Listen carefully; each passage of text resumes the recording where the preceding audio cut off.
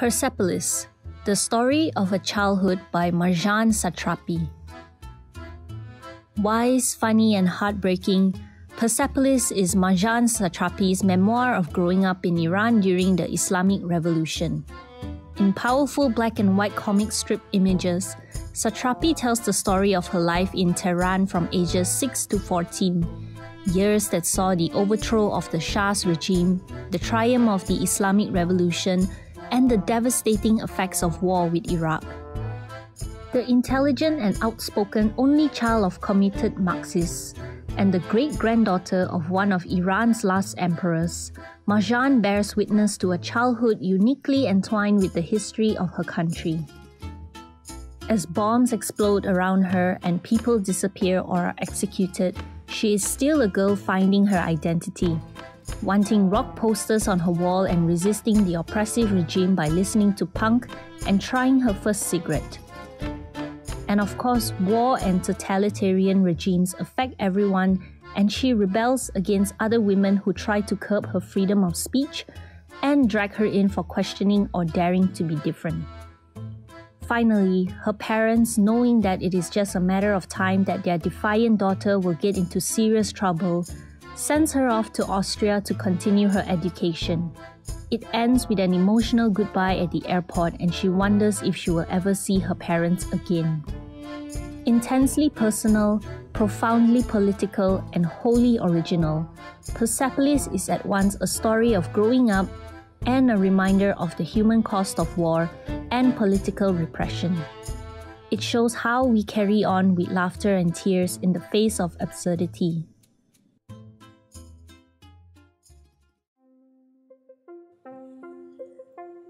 Hello! You are listening to episode 6 of the Literature for Equality Project, a special series by Two Book Nerds Talking where we discuss 8 books that deals with gender issues. I am Hani Ahmad. And I'm Diana Young. This week we're diving into a memoir in a graphic novel form. Persepolis is Marjane Satrapi's memoir of growing up in Iran in a narrative spanning the 70s and early 80s. Persepolis was originally published in French, but is now widely available in many languages and editions around the world.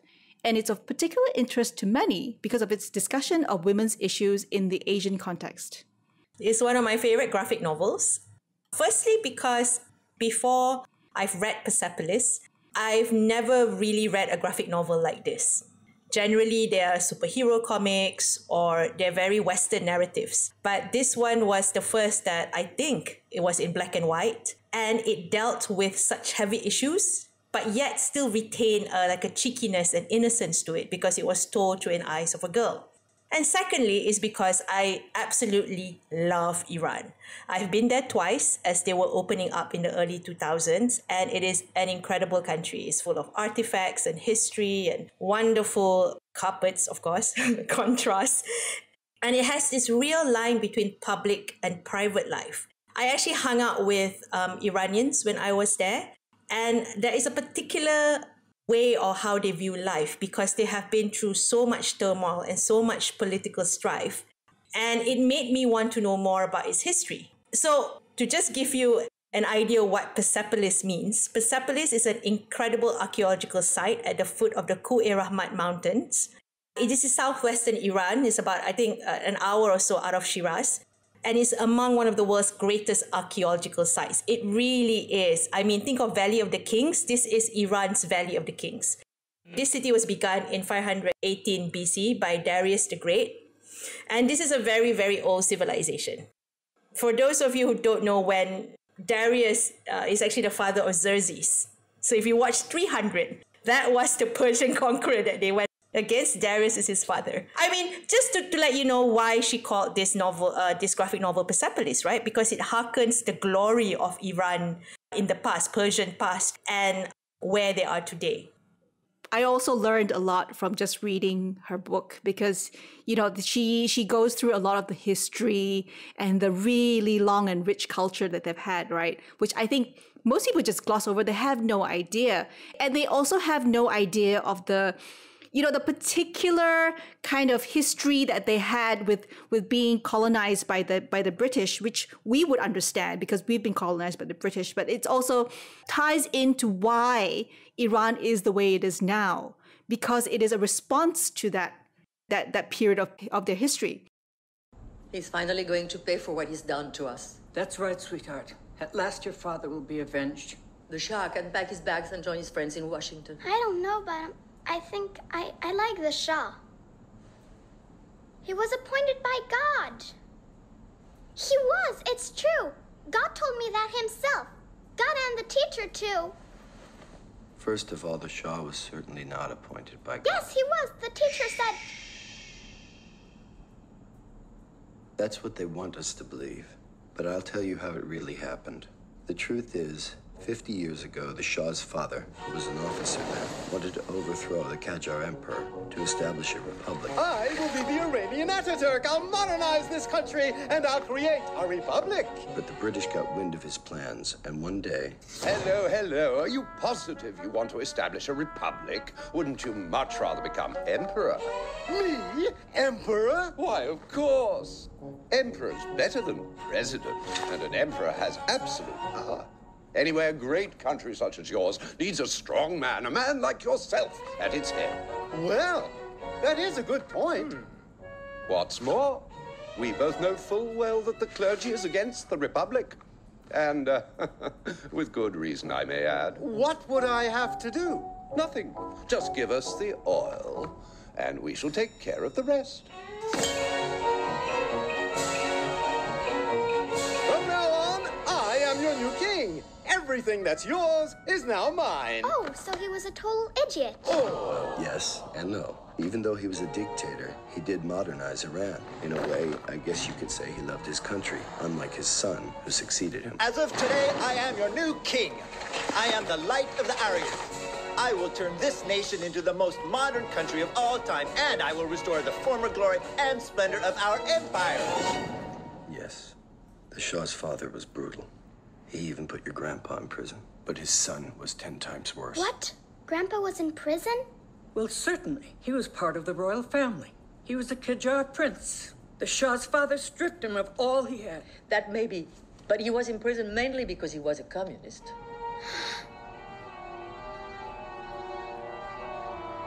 My grandpa was a Qajar prince and a communist.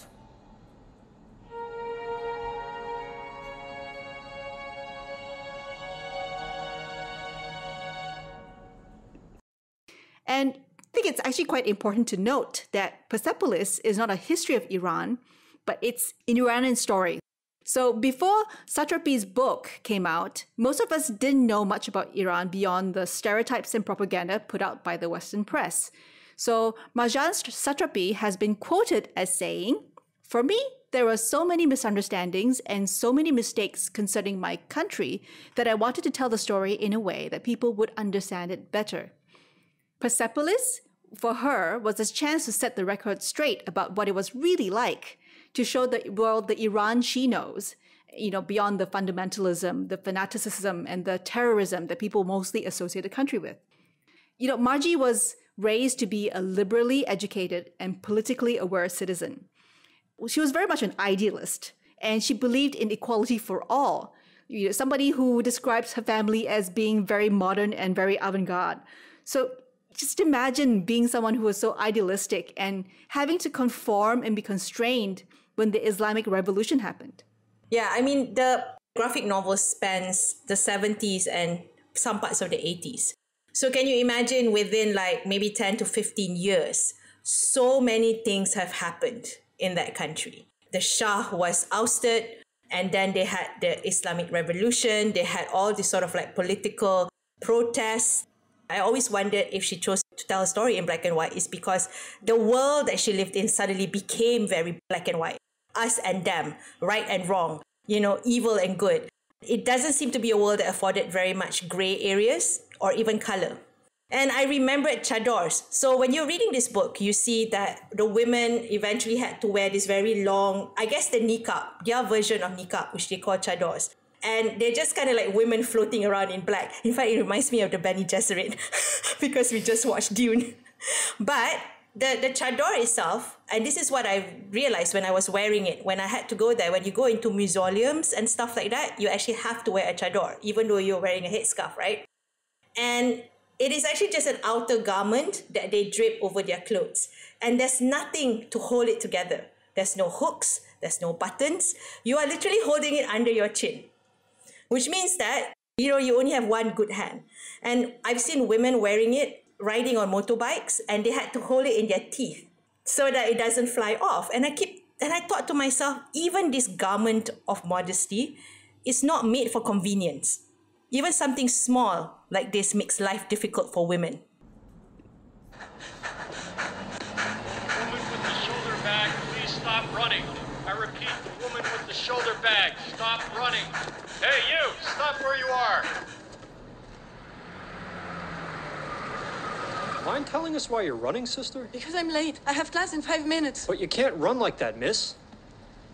When you run, your rear end jiggles. It's what you call immodest. Well, then stop staring at my butt!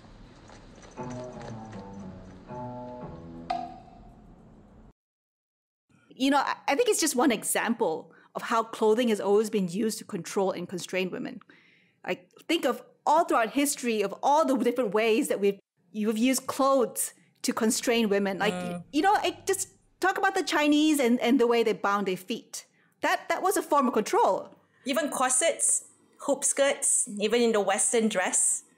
There's all these sort of things that make it very difficult for us to move around. It's just funny you said that, because I just remember today reading somewhere where a fashion designer says, I don't believe beauty should be pain. I mean, I don't believe that to look beautiful for a woman, she has to be uncomfortable. I've interrupted you. Carry on, Diana. Corsets were a way of constraining women. Even they were saying that for many women, every time you have that time of the month, you can't even leave the house because there was no way of preventing your clothes from getting all stained and bloodied. And that was a way of controlling women as well, because for that time, that month, that's how they always knew when women, had their periods, because, you couldn't leave the house and you just basically had to stay in bed all the time. Okay, let's come back to Persepolis. A little bit of background on Marjane Satrapi. So she was born in Rasht, Iran. So she grew up in a middle to upper middle class family, and she had parents who were both politically active, and they supported Marxist causes against the monarchy of the last Shah. When the Islamic Revolution took place in 1979, they underwent rule by the Muslim fundamentalists who took power. So during her youth, Satrapi was exposed to the growing brutalities of the various regimes. Many of her family friends were persecuted, arrested, and even murdered. And we can only imagine how the voice of the individual is being silenced when you're going to a regime that polices every single aspect of your life. I think we can only try to imagine what it's really like when you have to go through this kind of, this whole upheaval in your life. How much that will change your life. Suddenly having the freedoms that you always expected, just being a normal kid at school, and suddenly you're constrained. Girls can't sit with boys. Girls can't do certain things. They can't interact with boys as much as they used to. They have to always be submissive. They have to be quiet. They have to behave in ways that were considered, good behavior. Suddenly having to do all these things differently, right? You can actually see in the comics how Margie clings to her childhood, and she still wants to enjoy all the things all children do. Yet, time again, the harsh realities of life just keep intruding in her life. Yeah. I mean, she went to a progressive French school. So imagine somebody that went to international school and suddenly having to constrain all that freedom of speech that she already had from the school. And even as a child, she was always reprimanded for being very outspoken, for expressing herself. And when you were talking a little bit just now about the history of Iran, I mean, I guess that is what we were saying, because in those days when you were listening to news, because, there was the Iran-Iraq war as well. So when you were listening to the news of what's going on in that part of the world, it was very, very one-sided. It was just telling you the news. It was just telling you what's going on. You don't really know how to feel about them because you're very removed from it. So that is what Persepolis has kind of done. She has found a way to express herself and to tell you her story and give you the human aspect of what is it like to live through this. Because they're just people like you and me, trying to survive, really, trying to understand how their world has fundamentally changed. Well, that was really my answer to the word, because, the two times that I left Iran in 84 and in 94, I heard so many crazy things about my, Iran, people, they were saying things, and I was like, this is not like this is not like that. And, that is a truth, a reality that you see on the TV channel, that I don't say it doesn't exist, it does. But that is many other realities that we never see. So, that was really to say, this, I will give you at least another point of view. It's a very personal one. It just engaged my own person, but this is it. And so that was the beginning, how I started it. And of course, I wrote it 5 years after I left Iran the second time, because, I needed to have distance with the story. I didn't have to be angry anymore. I didn't have to have any violence in me anymore. Because, you cannot answer to the stupidity by stupidity. You cannot answer to the violence by violence. So it's extremely important to take a step back and look at the thing. So that is what I tried to do, and that was the reason I made it in the first place. One aspect of Persepolis that's very harrowing, I felt, was that you lose your innocence so quickly, right? Because you suddenly realize even the adults have no control.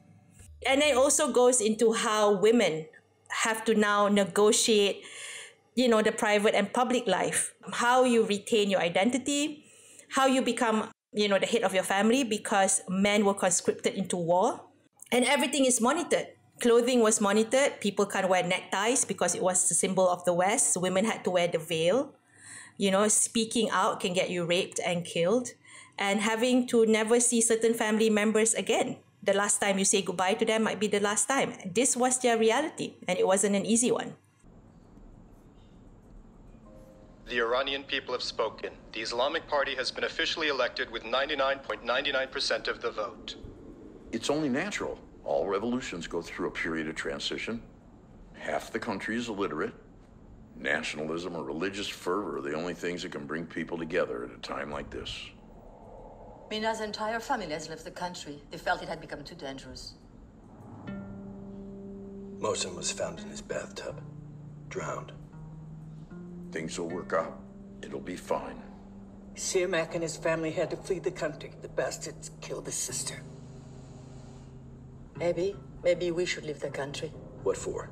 So you can be someone's maid and I can drive a taxi?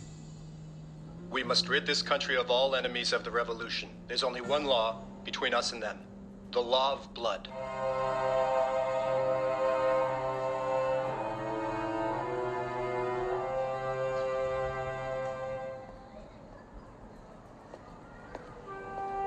Margie. What? They arrested Anush. I know. Daddy? It's all right, sweetheart. You want to do something for him? Yes. Anush is only allowed one visitor, and it's you he wants to see. I'll go.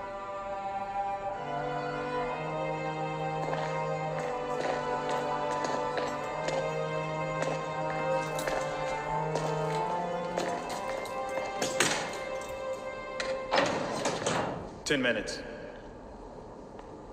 Despite the circumstances, Marjane had the freedom of expression to be herself, and she was not afraid to speak up or rebel when she disagreed with her peers or teachers, which, always landed her in trouble, basically. So the Margie in Persepolis had a lot of agency and freedom. And she was never really told that she was too young to understand what was going on around her. Her parents never really forced religion on her. They didn't question her taste in music. She listened to Iron Maiden, and she got her parents to get her posters when they went overseas and stuff like that. And they were very good about that. They had no qualms about her dressing in denim jackets and sneakers. And she was very much included when they were talking or discussing with their friends. And she was actually free to voice her own opinions. And some of the strips are really harrowing. You know, for instance, her mother puts up masking tape over their windows to prevent shards of glass from flying everywhere in case of bombing. Marjane and her family still defiantly held parties at their home, even though it's been prohibited. And when I was visiting Iran, this was still going on. Like, I got invited to a party, and behind closed doors, everybody was relaxed. Everybody did not really wear the veil, you know. And then outside, everybody kind of sort of conformed. And I remember there's always a bit of a frisson of fear that you are going to be discovered to be a little bit subversive. Yeah, I mean, I think it's pretty amazing that Persepolis, you know, you're reading it and you're actually witnessing all these really quite horrific events go on in her life, right? And it's actually really brutal. And she doesn't mince words. Like you can tell that, you know, like the experiences that she went through, that was not something that you wanted a young child to experience, but that was the reality of life for them. So, you know, while she's describing her uncles being tortured, you know, like people that they know being cut up into pieces, that kind of thing. Yeah, what stands out to me is that she still manages to talk about how proud she was of her country, you know, their long and really rich history and culture, and the way that her family still tries their best to have a very normal life. And kudos to her parents for still allowing her to be a child and to find ways to express herself, which I think is probably one of the hardest things because you're so worried about what's going to happen. There's even a certain amount of humor in this story. I think, you know, if you can find that humor wherever you are, that's probably how you survive being under this kind of dictatorship. Yeah. Throughout history, there have been women who have spoken out against oppression and resisted regimes, right? Malala Yousafzai, for instance, she spoke out about Taliban's oppression and the right for girls to attend schools. She was targeted for it.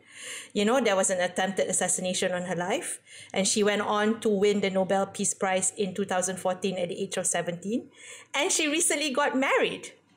And I remembered she wrote this article when she said she wasn't really sure about the institution of marriage because there was so much underage marriage. So many girls were forced into marriage.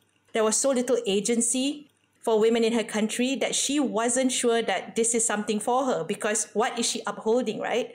But eventually she found somebody who really was, you know, they were equals in that sense. So I thought that was quite lovely, actually. I think she just got married, about 2 weeks ago? Yeah. And then you have Nadia Murad, which is a human rights activist who was kidnapped by the Islamic State, ISIS, when she was 19 years old. She and her family are of the Yazidi minority and they were rounded up. And she was held as a slave where she was physically and sexually abused before finally escaping after 3 months. She founded the Nadia Initiative, an organization dedicated to helping women and children victimized by genocide, mass atrocities, human trafficking, and help them rebuild their lives in communities. If we had an equal to these two really wonderful role models that we have in Malala and Nadia, it would probably be Ain Husniza Saiful Nizam. I'm sure all of you listening would know who I'm talking about because Ain was a student who went on TikTok to call out her physical education teacher for a rape joke, right? He shared in front of the class. And basically the class had been talking about laws that protect minors from sexual abuse and harassment. And the teacher suddenly said, if you want to rape someone, make sure they're above 18. Oh my God. So can you imagine being somebody in class and listening to that? And he knows there are girls there because it's almost like rape is so nothing that it's like, you know, it's the only problem is it's a legal problem. As long as you don't break the law, it's fine to rape someone. Just happen. So, I mean, you kind of feel like, why aren't we beyond this, you know, in this day and age, in 2021? I mean, recently there was that actor as well that got called out because on a live talk show, he said jokingly, like he actually enjoyed filming rape scenes. And the entire creative industry rose up and says, you know, rogol bukan jenaka. You know, like rape is not a joke. You should not even joke about it.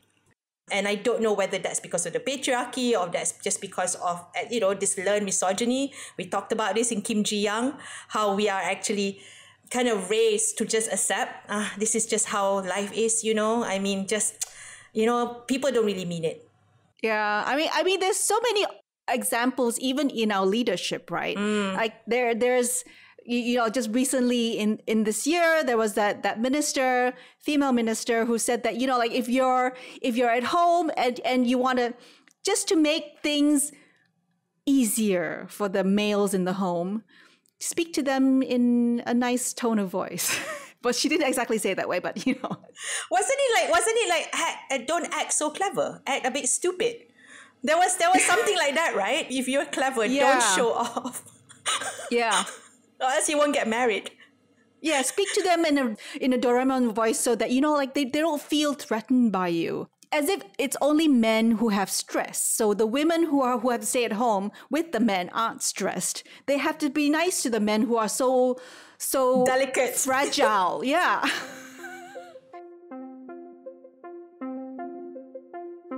So anyway, that brings us nicely to the end of part 1. In part 2, we'll talk about our own takeaways and more about women's rights to their own bodies.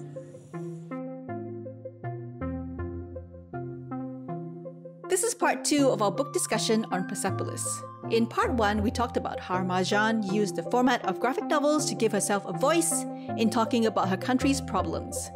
Let's talk a little about women's rights over their own bodies in this part of the discussion.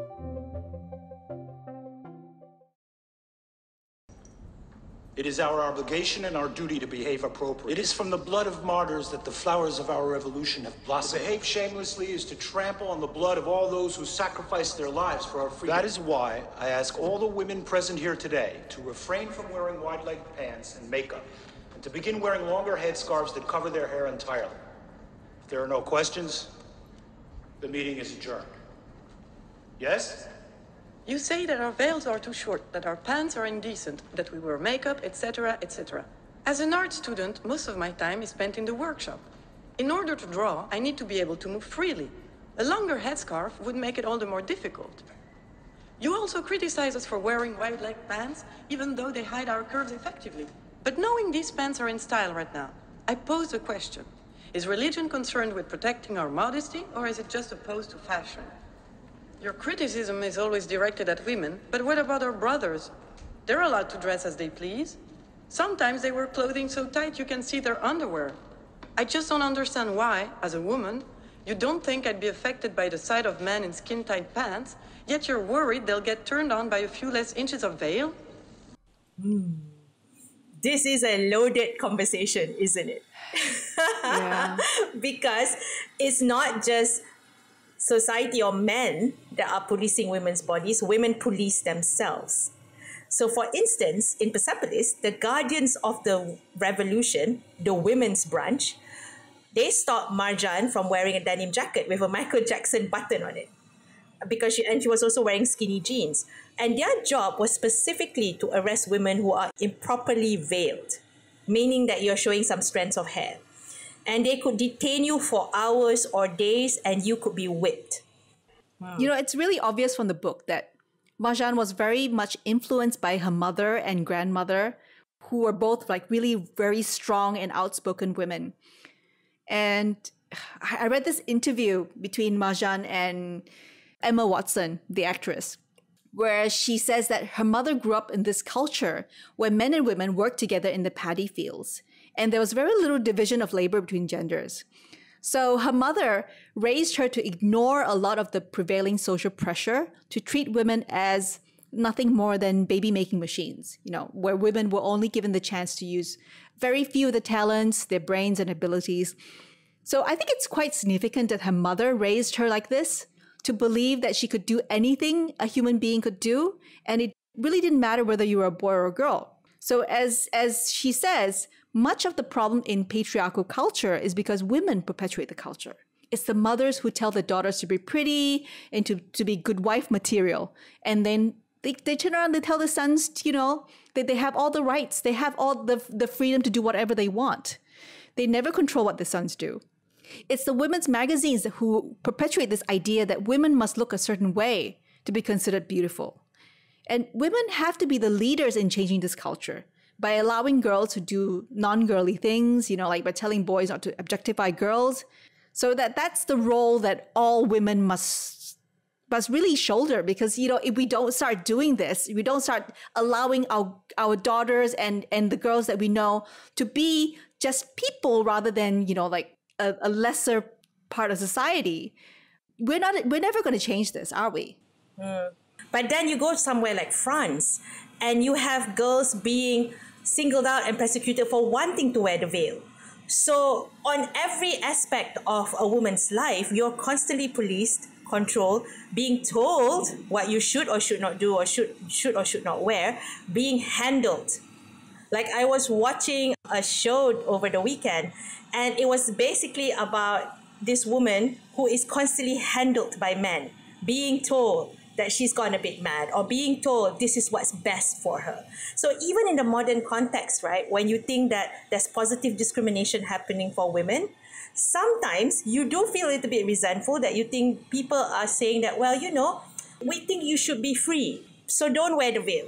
So I don't know, through the years, right, in history, there has been this constant, other people telling women what they should be doing with their own bodies and what they should be doing with their own kind of like political voice. So I think it's a really, really hard road that we have to go to break past that, to actually know for yourself whether this is something you want. Because everybody is telling you, there's so much noise, right, Diana? Look at how we treat young girls. The way that we control how long your school uniform hem should be, whether or not you're wearing it too tight or whatever. It's just school uniform. Sometimes you don't really control what it looks like, but it's the way people look at you when you're wearing it. And we often hear about if you have men coming to the house, you're telling the young girls, don't wear short shorts when you have men over in the house. It's like you're telling the girls, don't attract attention, but at the same time, you're not telling men, don't sexualize girls. Yeah, it goes back to education, right? What is it that you're educating your children for? Yeah. There was this meme on Twitter recently where it was saying we live in a world where girls and women are fined for trying to cover up while playing sports, but also expelled from school if their shoulders are showing. So it's kind of like the whole thing at the Tokyo 2020 Olympics, right? Where there was this Norwegian beach handball team. They were fined because they refused to wear bikini bottoms, which was the standard uniform. They wanted to wear shorts instead. And they were fined for doing that. And then, the German gymnastics team, they also made headlines when they chose to wear full-length unitards that covered them from wrist to their ankles. And they didn't want to wear the normal swimsuit style kind of leotard, right? Because that's really high cut, and that's really quite uncomfortable if you think about it. Yeah, isn't it? Yeah. You're going to get a Melvin every time you're trying to do a vault. And at the same time, girls are blamed if they're sexually harassed or they're assaulted if they wear shorts or if they wear tight stuff. It's just women can't get a break, I know. Can't win, can you? So interesting. It's the same, I feel, for people who are who are anti-abortion. I remember when I was in school and I took a women's studies course, and my lecturer telling me about how birth control liberated women, and my mind was blown, because it never occurred to me until at that point that not being able to control when you fall pregnant has severely crippled women. Imagine having one child after the other, having to look after them without help, especially if you're poor. How can women have careers or plan for a better future for their families? We have taken a lot of things in our stride today because a lot of stuff is a lot more available, but there are parts of the world where women really have no control over their own bodies. Being able to control when you can have children was literally the one biggest thing that has really liberated women. Did you know, actually, that women aren't even allowed to have a tubal ligation? A procedure to prevent you from having more children. You're not allowed to do that until you have your husband's consent. Even if you've had multiple children, yes. Like in the world, like in Malaysia, Yes, or in the world? in the world and in Malaysia. You're not allowed to do it unless your husband signs off on it. What? So you don't have control over your own body in that sense either. Well, I mean, I've known people whose husbands have had vasectomies because they've had enough children. And tying your tubes and having a vasectomy is easier to have a vasectomy. Do they ever allow women to sign off their husbands? Like, they ever ask women if they're happy with that? No. Men can get it done. Like, they don't even need to stay in the hospital. Like, it's just an office procedure, right? You just do it and then you can go home. Yeah, but I guess for a guy, right, it does less implications because you don't actually carry a mistake with you like a woman does. Oh my God, it's thundering. It's almost like we're talking about all this kind of very kind of deep stuff for women, and then like the heavens have opened. Okay, shall we quickly go into our takeaways for this book? One of the things that I thought, like, it's quite ironic that it took the publication of this book to really put a human face to the country, to Iran, because, like, Western people were never really able to sympathize with the Iranian experience. Like, scholars would discuss how the impact of Persepolis, which has helped to correct so many of the assumptions made about Iranian people, and to offer this platform to question the Western stereotypes and fears surrounding the Middle East. It's really no coincidence, I really feel, like, that when women are included in leadership and governance and allowed to speak up about their lives, that this leads to greater stability and peace in the country, which is really, seriously, I think at the end of the day, it just shows that, like, when men just discount women and they don't think about women's role in helping to make, the world a better place, they just think, the women are there just to basically make babies and, like, to raise children. And that's all you're really there for. Look at all these countries. For example, Iran's become a very patriarchal country. And all these countries that, like, you see time and again, they're the countries that are the most violent, they're the most unstable. And I think there's a lesson there for Malaysia as well. Yeah. I guess I love her parents. I think that we are living in a world where gender inequality still happens, but having parents and having a support system that allows you to express yourself gives her also this ability to, I guess, survive and really put out her book, I think. So I feel that it is very important to give a safe space for girls to be able to talk and come into their own, because not everybody is as privileged as Marjane or us, perhaps. And having a point of view, telling your story, your experiences, this is very important because you never know. Your story can be read by one person that really needed to read it. And I think for Marjane, she has helped a lot of women out there realizing that they can express themselves, even in situations where it seemed impossible. So I feel that this is why this graphic novel was widely lauded all over the world, except, of course, in Iran, where she... I'm not sure whether... I don't think she can even return to Iran yet. She still lives in France, I think. Marjane, right? Like, if you want to do something that really tells people the bald truth, maybe you cannot live in your country for a while. So, in reality, everyone, we have come a long way, but girls do still find it challenging to speak up. For every Ain out there are countless others who find it difficult to voice up to discrimination. What we're saying is that there are many ways to become an activist. You don't just need to, storm buildings or set cars on fire because, you get thrown into jail, and that's probably not a good thing, right?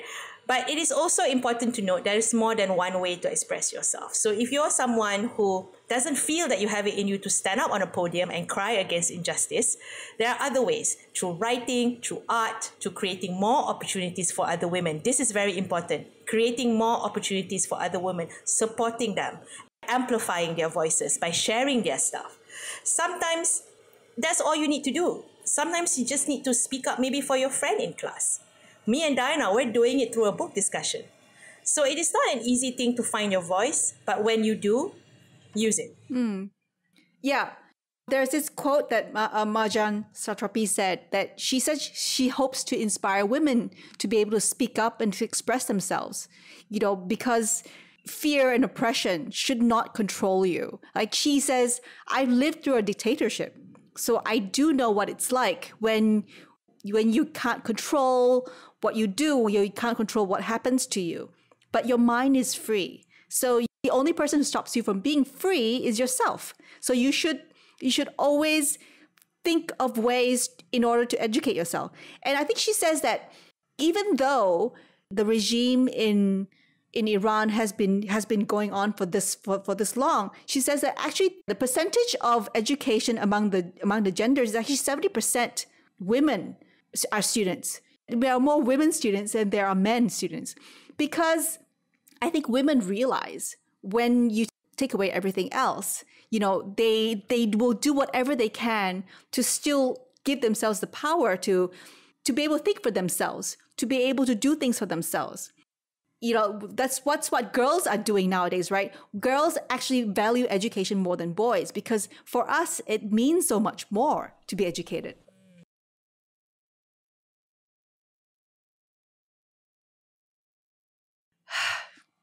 So yeah, do we want to recommend people? Do we have time? We probably don't, but let's do it anyway. Let's do it. We are discussing Persepolis 1. So there's actually Persepolis 2. And you can buy the graphic novel now together, because Persepolis 2 is about her life in Austria and what she experiences when she comes back after living overseas for 4 years. Yeah. So you kind of see her as a young adult in Persepolis 2. And it's not as charming as 1, because 1 was still a very much a young girl's point of view. 2, you have that tween and that teenage angst as well. You can also check out Maus by Art Spiegelman. So Maus is about the story of Spiegelman's father's escape from the Nazis.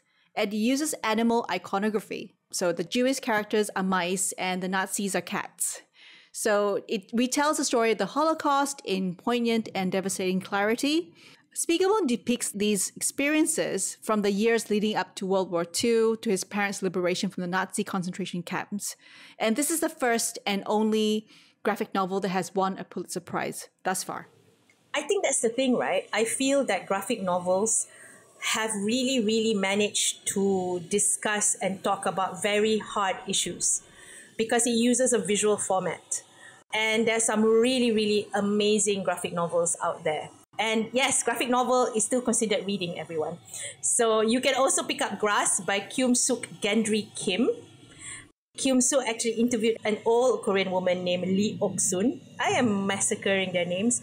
And she interviewed this lady in order to learn about social class and gender disparity during World War II and write a book. But after several interviews, she realizes that Lee's personal story needed a book of its own.